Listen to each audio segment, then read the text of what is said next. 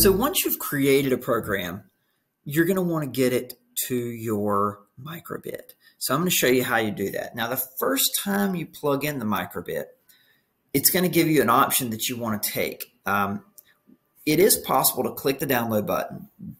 That will download the program directly to your Google Drive. And then you can move the code from your Google Drive onto the Microbit. That is a couple steps. Too many steps is not good when we're dealing with students. So what we're going to want to do is the first time you plug up an individual Microbit to an individual Chromebook, we're going to want to pair it. So I'm going to show you how that works. So my program is ready here. I've tested it out. I'm going to now connect the USB cable to the Microbit. I want you to see what happens. Now that I'm connected, I'm going to click download. And you'll notice this screen pops up. Now it's downloaded the code to my Google Drive, but I can pair this now. This is what we want to do. So we want to say pair now. Okay, we got to make sure the Microbit's connected. It is. We're going to hit next.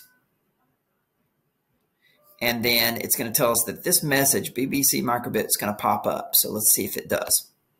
Sure enough, it does. We're going to click on it. We're going to click connect.